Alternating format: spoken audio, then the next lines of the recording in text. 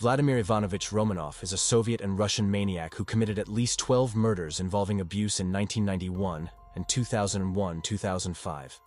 He was born on December 5, 1950 in the village of Orekhovka, Guryevsky district, Kaliningrad region. He lived in the town of Bagrationovsk, Kaliningrad region.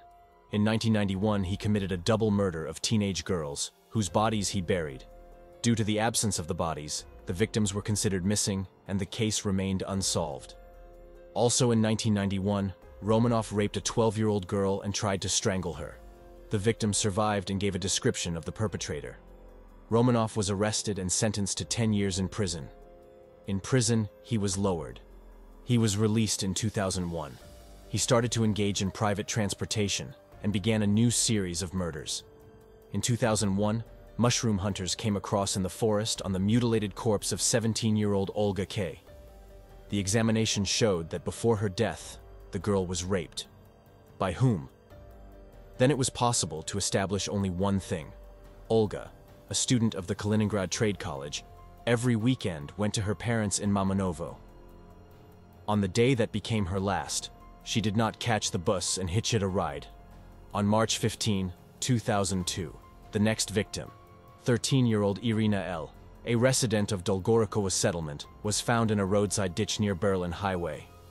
The police found out that shortly before her death, the girl had been waiting for a bus and then got into a car. Near the body was found a tread print. And the next day, on the side of the same Berlin Highway, a scrap metal collector found another corpse. Irina T., a resident of Prebrezhnoye, a 19-year-old medical college student, had been on the wanted list for a month, ever since she caught a cab and went to a disco in Kaliningrad.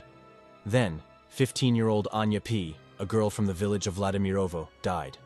On April 9, 2002, she went to a neighboring village to a friend's birthday party. In the evening, after the party, she went home and disappeared. Her remains would be found only a year later, near the village of Krasnoznamensky, 300 meters from the road. The mournful list was growing. On February 15, 2004, 12-year-old Jana S., a resident of Dolgorukovo village, went missing. On March 13, 2004, the corpse of 13-year-old Tanya E. was found in a garden near the village cemetery. The girl had been strangled with a shoelace. Witnesses claimed that she was catching a car trying to get home. On April 6, 2004, the burnt corpse of 15-year-old Elena K. from Nevskoye village was found in a field near the village of Slavyanivka. She had disappeared a month before, having gone to visit a friend in a neighboring village. In August 2004, people found the corpse of 14-year-old Valentina A. A month later, the burnt body of 18-year-old Natalia F. from Chernyakovsky district was found in a pit near the village of Pyatidorozhnoye. In September 2005, 12-year-old Galia R. disappeared on her way to the store from the village of Chistopoli to the village of Pravdinsk. Her corpse was discovered only 2 months later. There were other victims as well. It must be said that the similar handwriting of the criminal, he raped and killed, especially not counting on getting rich at the expense of his victims, immediately led the detectives to the idea of a maniac. It would seem that it is time to sound the alarm, to notify the population, explaining the seriousness of the situation and demanding that parents do not let girls go alone on a dangerous road, and that the girls, seeing a slowing car on a deserted road, run away with all their legs, instead of smiling trustingly at their own death. However, the cops do not like to cooperate with the press. They say that unnecessary excitement around the problem prevents them from working.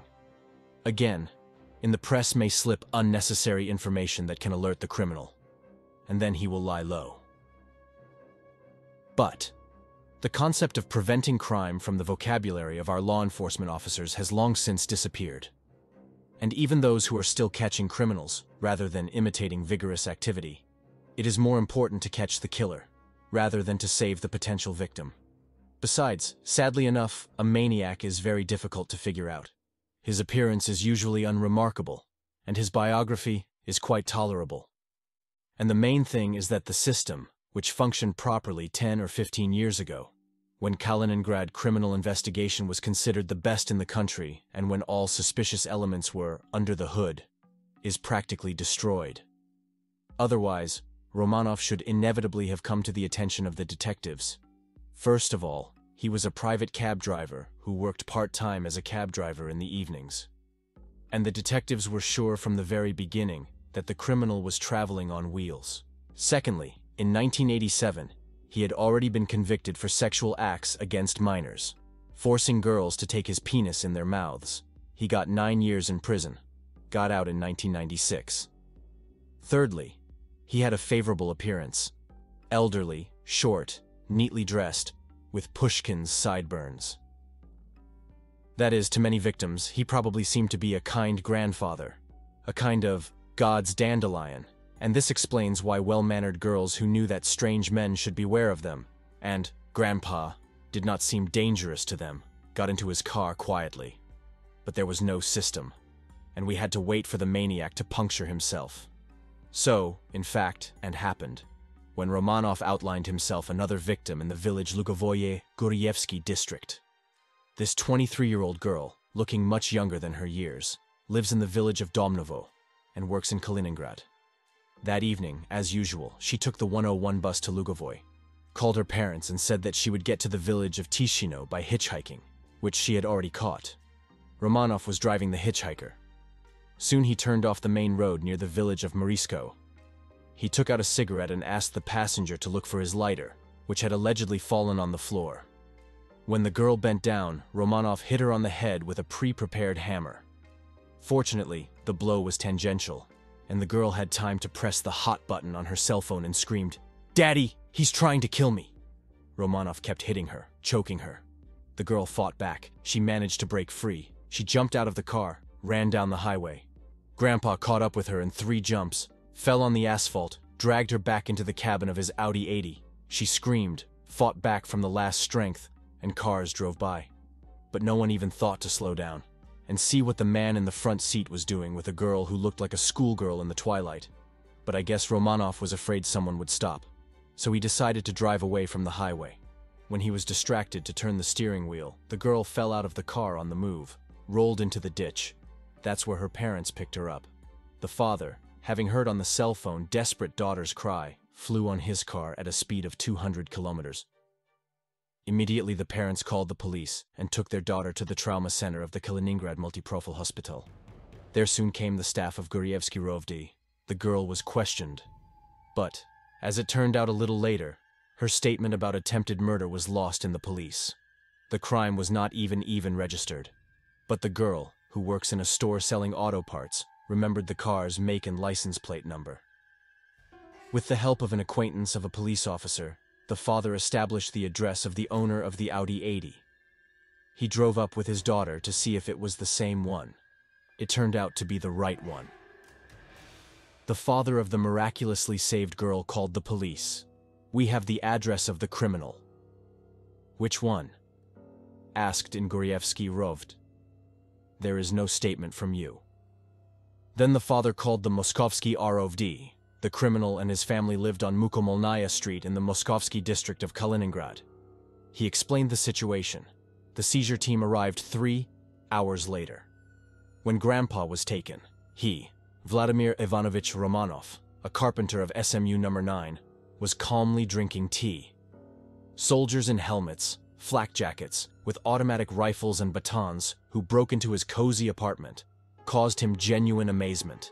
He was not expecting a visit from the police. Apparently, years of unpunished bloody hunting had accustomed him to the idea that he was getting away with everything and that this luck would last forever. Perhaps it would have been. But all these years, the father of one of Romanov's victims, Vladimir Tereshin, could not rest. In the past, a criminal investigation officer then, a private detective, he had been bombarding the prosecutor's office with applications since 2002, demanding that the case of his daughter's murder not be suspended, i.e., actually stopped, advocating the creation of a long-lasting task force. He himself helped the police in any way he could. And, probably thanks to this, among other things, the brigade of important people, urgently summoned to the Moscow ROVD, began to stab the detained Romanov not on a single episode, but on serial murders. He floated at once. The NK editorial office had at its disposal the minutes of one of his interrogations. It's creepy to read it. A man who is not registered with a narcologist or psychiatrist, who has no chronic diseases, born and raised by a woman like the rest of us. Married, raised a son. Talks about killing little girls in a completely mundane way. And here's the other thing. Maniac killers have been romanticized or demonized a lot lately. Dr. Lecter from Silence of the Lambs became the first in a long line of fatal serial ripper, elegant as London Jack and mysterious as the French Iron Mask. But the same Romanov with his 7 classes of high school was neither a sophisticated aesthete nor a fanatic obsessed with a crazy idea. So, a primitive creature with a human appearance and animal instincts, plus shift, the thirst to humiliate and kill. And so this monster goes out on his animal path, which, thanks to the policies of law enforcement, turns into a green street for him. And the road to his personal paradise is paved with children's bones. So, says the maniac Romanov, a few years ago in the afternoon on the car Ford Fiesta, or Opel Kadett, I was driving on the road Kaliningrad-Mamonovo in the direction of Kaliningrad. Near the village of Pyatidorozhnoye, I saw a girl of about 14 walking towards Mamonovo. I offered her a ride. I decided that if she got into the car, I would kill her. She agreed to my offer and said that she had to go to Mamonovo. On the way to Mamonovo, I turned off the road to the right and drove into a deserted place. There, I forced her to undress with a knife and had sexual intercourse with her, after which I killed her by stabbing her in the neck. I hid the corpse in a bush. Sometime later, I was driving a Ford Fiesta or Opel Kadett or Opel Record on the Kaliningrad-Polessk road towards Polessk. In the village of Konstantinovka, I saw a girl of about 12-13 years old standing there. I offered her a ride. I decided that if she got into the car, I would kill her. She agreed to my offer and said that she had to go to Yaroslavl. On the way, I drove through Yaroslavskoye, turned off the road to the right, and drove into a deserted place in a forest area. There I forced her to take my penis in her mouth, after which I killed her, strangled her with my hands. I may have used a lanyard to strangle her. I hid the corpse in the ditch and covered it with stones. Some time later, I was driving a Ford Fiesta or Opel Kadett in Pribresny settlement. At a bus stop, I saw a girl in her 20s standing there. I offered her a ride to Kaliningrad. I decided that if she got into the car, I would kill her. She agreed to my offer and said that she had to go to Kaliningrad to the South Station. I brought her to a deserted place on the Berlinki highway near the village of Medovoye. There I forced her to take my penis in her mouth, after which I killed her by hitting her on the head several times with a pipe. I hid the corpse in a ditch. Sometime later I was driving a Ford Fiesta or Opel Record in Dolgorukovo settlement. In the settlement I saw a girl of about 14 standing there. I offered her a ride. I decided that if she got into the car, I would kill her. She agreed to my offer and said that she had to go to Dubrovka. I drove her to a deserted place near the Chapayevo settlement, where I killed her by stabbing her several times in the neck. I hid the body in a ditch.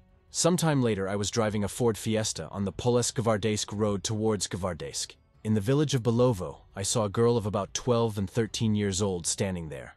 I offered her a ride. I decided that if she got into the car, I would kill her. She agreed to my offer and said that she had to go to Slavinsk.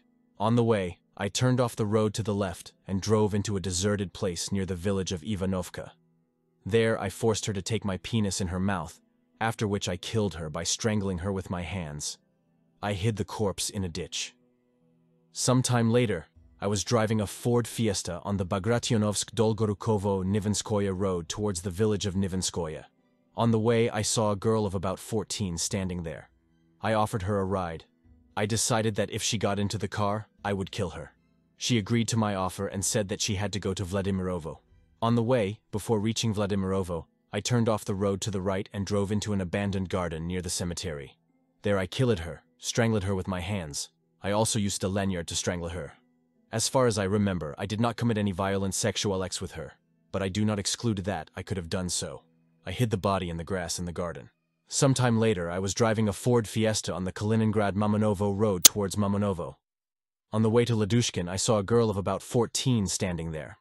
I offered her a ride. I decided that if she got into the car, I would kill her.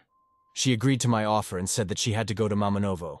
On the way, after passing Pyatidorozhnoye, I turned off the road to the right and drove into a wooded area. There, I killed her, strangled her with my hands. I dumped the corpse in the pond.